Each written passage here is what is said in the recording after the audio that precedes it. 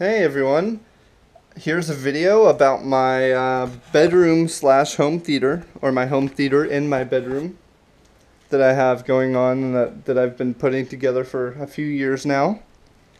If you've watched one of my previous videos on it, you can immediately see that a lot has changed, a lot of better equipment, so I'm going to jump right into it. So I have a light here because the GoPro I'm using doesn't pick up a whole ton of light. So my same PlayStation 3 that I'm using, I mostly use this for music and movies, video games sometimes. So that goes out via HDMI to my kind of newly acquired receiver. This is a Pioneer Elite VSX53. This is a 9.2 channel receiver, though I only use it for 7+2 or 7.2 and plus 2 dedicated stereo listening speakers. I run as the B speakers. These are also kind of new to me. I've had these for a few months also. These are my mains. These are a pair of Definitive Technology BP2004s. They're bipolar speakers, so what that means is that they have drivers on each side. So inside of here they have a mid-range and a tweeter, and they have the same on the other side. And they also have a powered subwoofer in them, which means that they have an amplifier in them and a subwoofer. So I have the same one on the other side.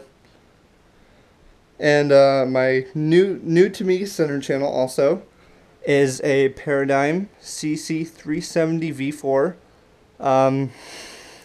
This is really nice. I actually managed to find this at a thrift store for a somewhat decent price. I'm really happy with it. It's in perfect condition in terms of drivers and everything. It's a little scratched up, but you know, oh well. So, excuse me. I have the same sub, Dayton Audio Sub 1500. I also have a new sub, well, new to me sub. It's an M&K MX125 MK2.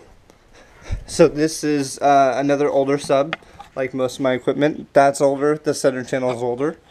So this is a dual 12-inch sub, I think.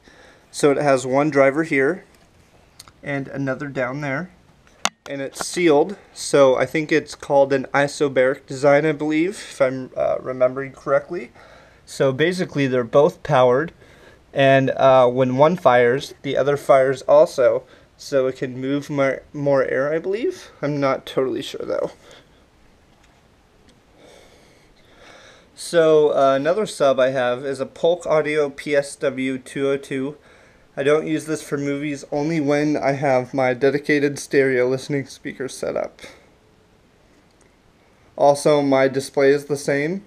It's the LG 42-inch LED TV. Nothing too special. So I'll go ahead and turn around to the back of my room, which I'm still working on. So my side surrounds are a pair of Yamo outdoor speakers. They have a tweeter and a mid-range. I also picked these up at a thrift store for a good price. So I have a pair of those, which this one's actually moved right now because I've had a leak in my window since it actually rained today. So I had to move some stuff out of the way. But usually that's a bit further.